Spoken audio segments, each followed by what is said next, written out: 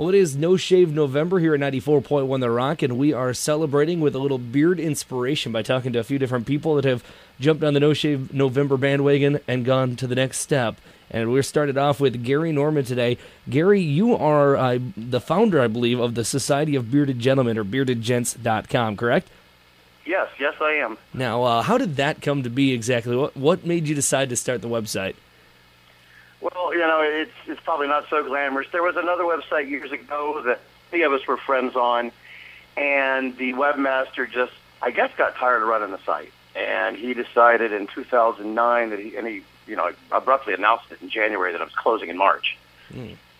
And so there were about 6,000 people on the site, and everybody started scrambling for each other's email addresses. And I'm like, realistically, I'm not going to be able to keep in touch with any of you. Realistically. So, there were a bunch of ideas on the site being bounced around on that site. Arn, who's on Whisker Wars, he started a group and started a group on Yahoo, and then I started my website. All right. Now so we've managed to keep our group together. Plus, we've grown far beyond my original plans. Yeah, how many members do you have on there now? Do you know roughly? I've got about 3,400 members on the site. We average about 12,000 visits a month. Wow. And we've had almost 5 million hits since August of 2009. That's fantastic. It's funny how bearding can become a community by simply just growing your facial hair out. You see somebody with a nice beard, and just the head nod of approval. It's the brotherhood. Yeah, definitely the brotherhood. And guys that either wear short beards or no beards, of course, don't necessarily experience that. Now, I guess, how long have you been growing your beard personally?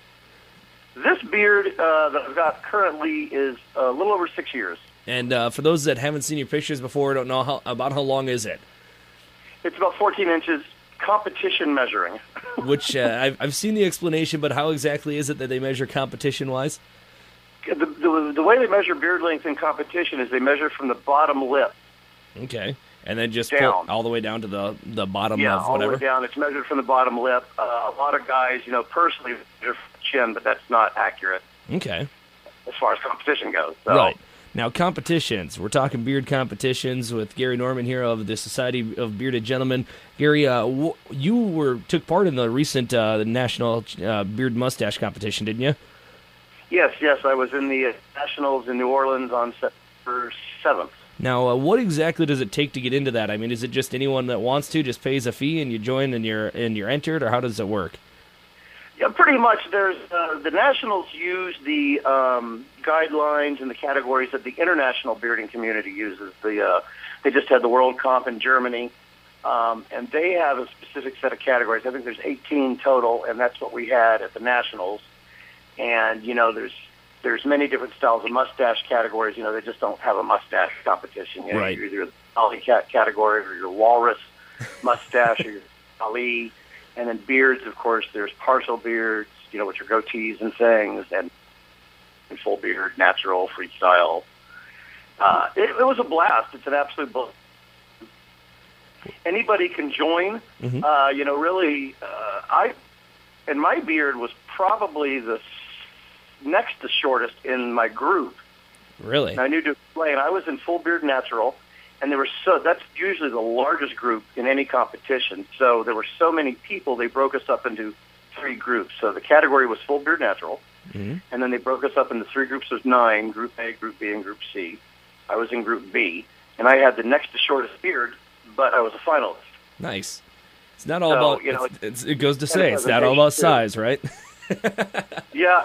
It's a blast. I mean, to be there with 100, I think there were 158 or 160 competitors, plus their family and friends that came with them, and and just local people in the New Orleans community. It was just a great time. Everybody I met was so nice. Absolutely. And it's a great thing to know that you're with that many people and everybody's friendly. And everybody's looking out for you. You're walking around the French Quarter, and you see a beardy, and you look over, and they nod to you and wave, and it's like, oh yeah. Now we're talking. That one's the national competition was held in New Orleans. Is it the same place every year, or do they kind of move it around? They move it around. It's been in, I think it was in Chambersburg, PA 1 year. It was in Las Vegas, I believe, last year. This year it was in New Orleans, and next year it's going to be in Portland, Oregon. Nice. I want to get out to Oregon anyway. Maybe I'll have to consider it. Now yourself. Yeah, definitely. I'm hoping. All right, how many years have you done? Is that your only year you've done the national competition, or have you done it before that? No, that's the only time I've done the national. I did do a competition last year in 2012 in Orlando called the Battle of the Beards. Okay. That actually originates out of Atlanta, Georgia. Right on. Now, and I think last year was the first year they actually ventured out of Atlanta and did Orlando. But it was, best mustache, best.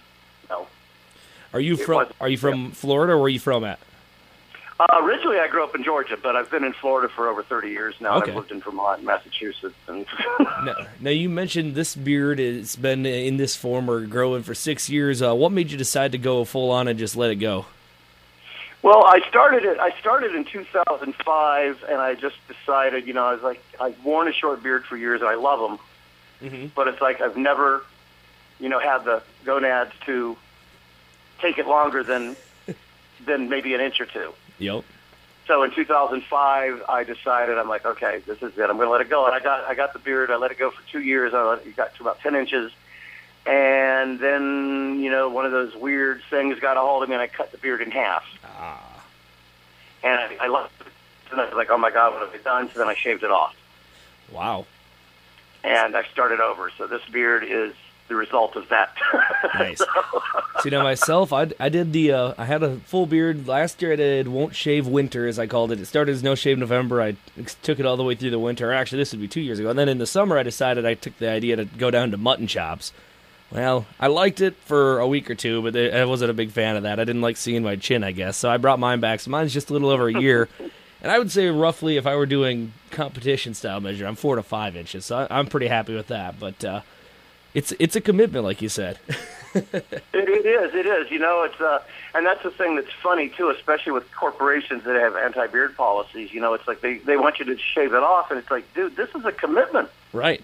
Yeah. This isn't something I grew overnight. I didn't put this on last night for the interview. This is something that's been in the works for years. Exactly. So yeah, I don't know. I've failed to understand the fear of beards in certain corporations. I don't get where they come across maybe as intimidating or what the deal is. But yeah, I don't know. Well, I wrote an article a few years ago called "The Feminization of the American Male," and I cited just from my personal research, I cited three separate instances over the past 100 years that have led to our society being primarily a shaving society. And the first is World War I, because up until then, beards were allowed in the military. Okay. But World War I is when chemical warfare started happening, and the beards, the gas masks wouldn't fit properly on a bearded face. All right. Yeah, makes sense. So that's when the military made shaving part of its rules. No beards were allowed. Of course, that's been reversed now to a degree because a lot of our military men in the Middle East are allowed to grow beards. Okay. And the reason for that is because the locals in the Middle Eastern countries don't trust men who shave. Rightfully so. So when our troops are trying to talk to locals and trying to find out information about, different groups over there, they won't talk to you. Okay. So our military has allowed some of our troops to grow their beards out so that the locals will trust us. That makes sense. I can see that. The other cause I think that has led to the shaving society that we have now is the 60s in general. I'm just going to lump all the 60s together, into one decade, because that was the love decade. Everybody stopped shaving, everybody stopped bathing. Yep. And, and a lot of them turned to drugs, and a lot of them turned to crime, and I think that just left a bad taste in people's mouths, and these guys were all bearded. I could see that. It kind of gives it that dirty, smelly kind of assumption. Like you mentioned, they were doing drugs, they weren't bathing, they weren't showering. So you see beards, and some people just automatically assume that they're dirty. Yes, exactly. And then the third thing in the past 100 years that I think has led to us being a shaving society in America anyway is the women's movement of the 70s. And I'm definitely not saying anything bad about that because I think it's awesome that happened. But in the process of that happening, men were also expected to start getting in touch with their female sides a little more and being a little more open Yep. to thing, and the shaving just, it just kind of pushed the shaving. It just kept going. All right. And now, and nowadays, of course, because beards are a trend with hipsters, Yep. that there's actual evidence that it's hurting the shaving companies. It's hurting the companies that make the razors. Okay. The sales have definitely dropped, and they're scrambling to try to make their money. Which makes sense. But less and less people are shaving because you waste almost 3 gallons of water per shave. 3 gallons per shave? Per shave. Wow. So, if you stop shaving for a week, there's 21 gallons of water you've saved, and if every person does that, there's a lot of water. See? We're saving the environment while we're making our faces a little more bearded and friendly looking. Exactly. And they say that an average male, spends 3,350 hours shaving in his life. Wow. See, and we're That's saving 140 time. days. It just makes no sense to waste all that time shaving. Yeah, and the money. The money on the razors, the time. Yep. And the thing is, it's as natural as rain. The beard's going to grow whether you want it to or not. Exactly. Why bother stopping it? Exactly. Why do that to yourself? Your body's made to grow it. Let it grow. Now, on the grooming side of things, do you have any tips or tricks or any kind of beard oils or shampoos or anything you suggest or just you personally use or endorse? There are so many products on the market, but I do want to let your listeners know that you probably will never find a beard product in a department store or in a salon yet. Right. I know Aiden, I think his name is Aiden Gill in New Orleans. He carries beard products, but I think his barbershop is very unique in the country. Yeah. I personally use Bluebeard's Original. They make a beard wash, a beard saver, which is like a conditioner, and then they also have a weekly treatment that's very good. I've used those for years. But now there's so many products. Beard oils are great. You use them sparingly. And they're conditioners. You use it after you've washed your beard. You put, depending on the length of your beard, you put anywhere between 2 and 12 drops in your hand. Okay. Rub your hands together and then run it up your neck through your beard and make sure because the oils are good for your skin too. Mm-hmm. But really, the Beard brand makes a good oil. Portland Beard Company. There's one called Beard Rejuvenating Oil Bro. It's known as. It's very good. And there's Spiffy Stuff. Those are all good companies that make great beard oils. But all in all, the very best thing you can do for your beard is to take care of yourself. Absolutely.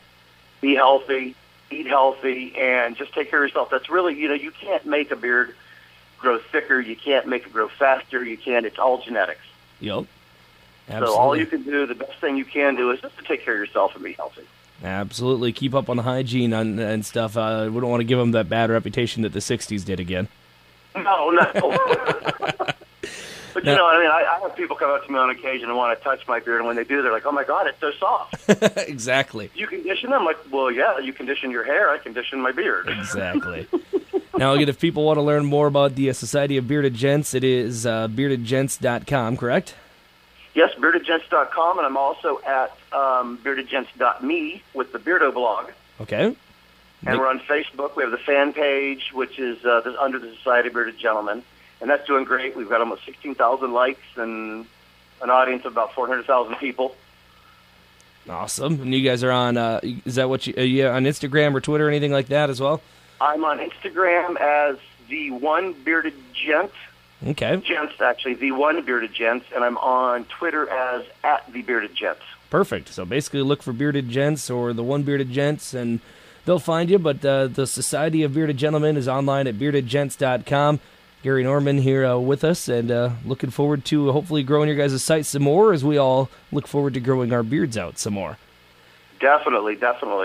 All right. Well, thank you for joining us, Gary. I look forward to maybe running into you down the road at some competitions or something fun like that. That would be awesome, Rusty. Thank you much, man. All right. I'll